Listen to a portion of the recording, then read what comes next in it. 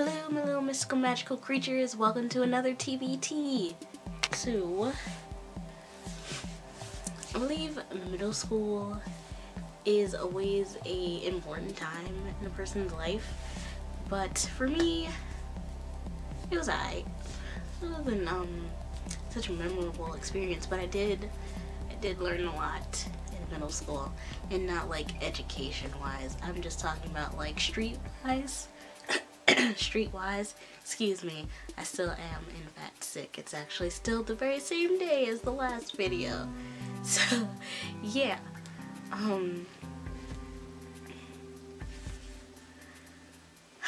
middle school, I had some pretty weird friends, and I mean, it was a time where my middle school was in fact pretty ghetto, known as one of the most ghetto middle schools in the neighborhood. You know, people getting shot, people getting in gangs, and gang initiations was happening, and all that other kind of crazy junk, and I was just smack dab in the middle of all of it. I had my normal friends, and then I had my project friends, and my project friends all lived in like the 40 projects and all that stuff over there. And if you don't know, the 40 projects is kind of infamous for the shootings and the fights and the arresting and the cops coming over and all that kind of junk. Some serious get downs. That's how I'm gonna put it, okay? It's not the best place for you to be walking down the street with your Rolex watch or your Prada shoes, okay? Not the best. Don't do it. Suicide. Okay? So, I had a group of friends in 7th and 8th grade, I should say. And, I had a best friend who lived pretty close to my area, so we would take the bus together, and her boyfriend was kind of a gang leader, I should say, or he was gang initiated or something like that, or either, you know, he was part of a gang, or he was starting his own gang, you know, thug life chose him and he was in it, and there was, you know, it was all kinds of stuff. But because we took the bus together, I didn't want to leave her, and because I'm such the responsible friend and I'm such a mature person, because seriously, things in my life made me mature real fast. Like, there was no kid time. At a certain point in my life, it was just thrown into adulthood. You better know some common sense, that kind of thing. So I would be there because she obviously didn't have that, and I did. So I was just like, let me go so I can pull her real quick so she doesn't get into any serious troubles. So one day after school, you know, it was a mob of us. It was her, and let's just call her Tiffany.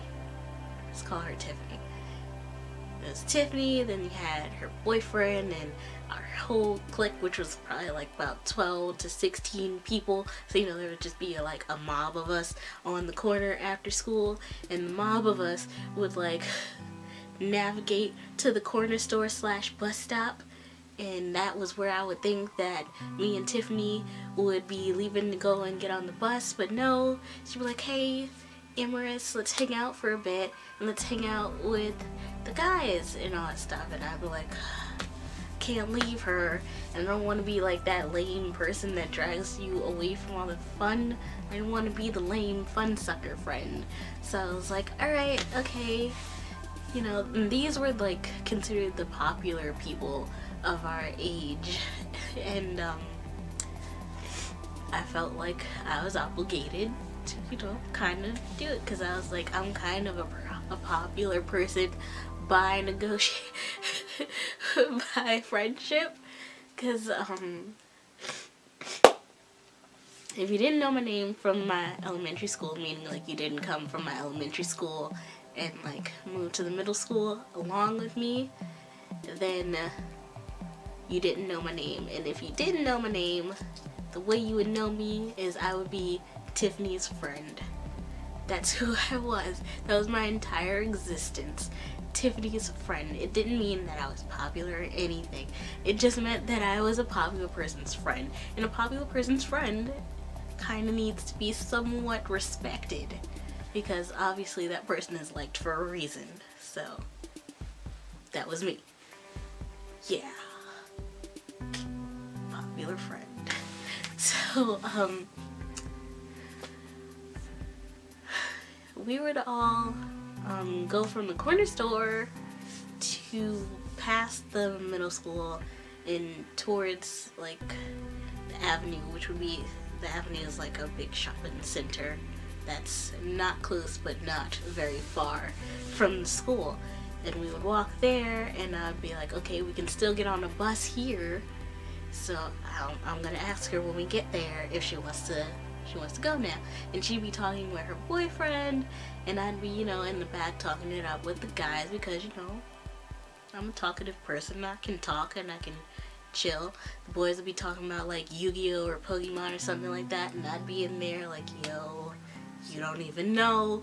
And they're like, oh, you're into that kind of stuff too? And then of course occasionally one guy would be like, what's your name again?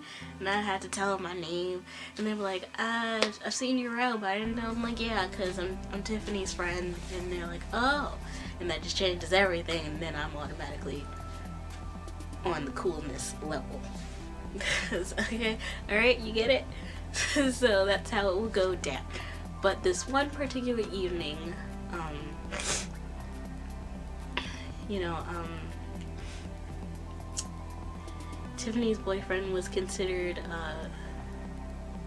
a blood or a crip or one of the two, but there was this other guy in our school, and he apparently had, you know, some attraction to me somehow, by some way that I don't know how I attracted this person.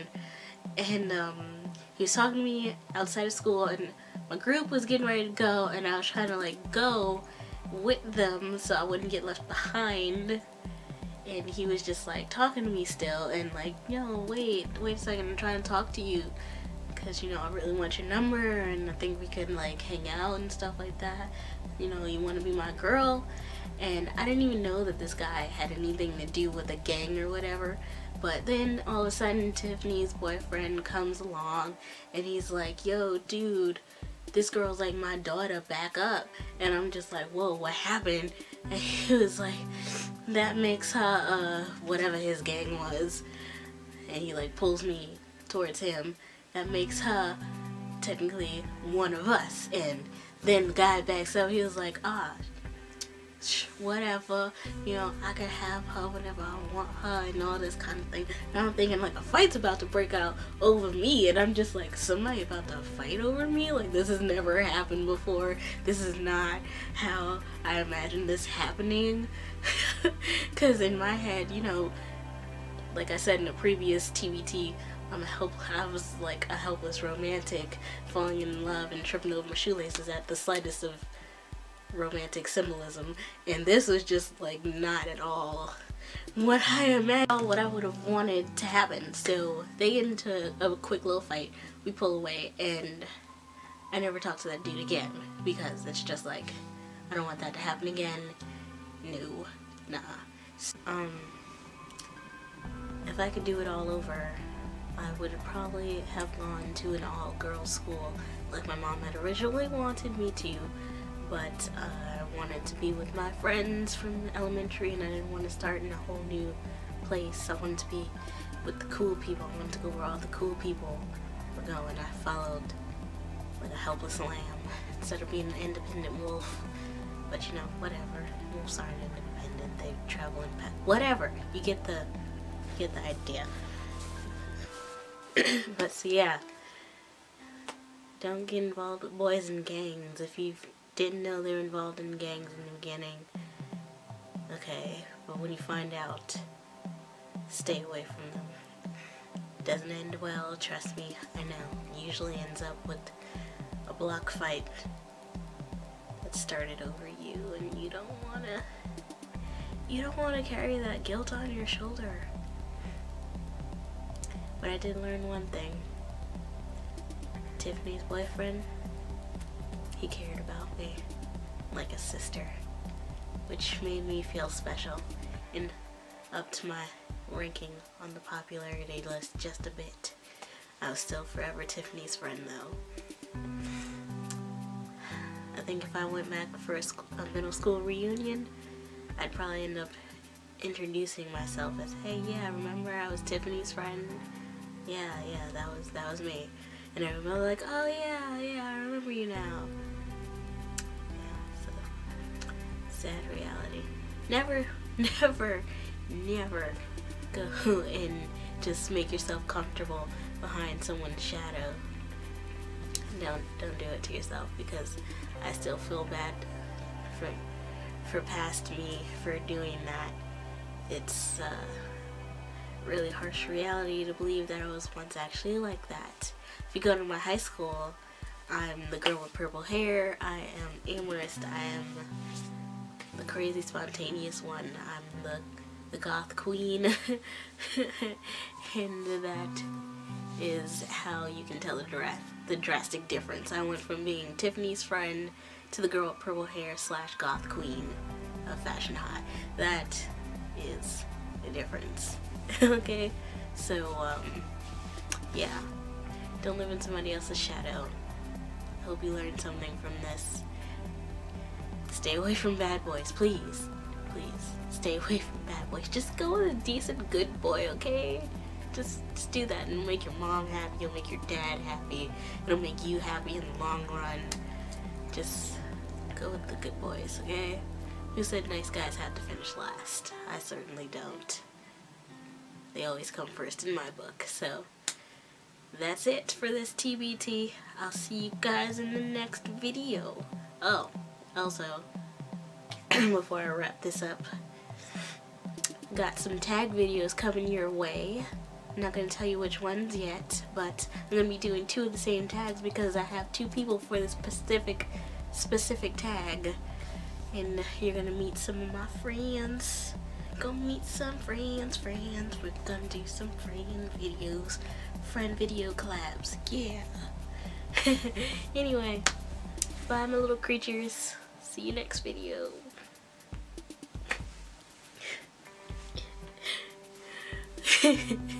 Bye. Shall we Vogue?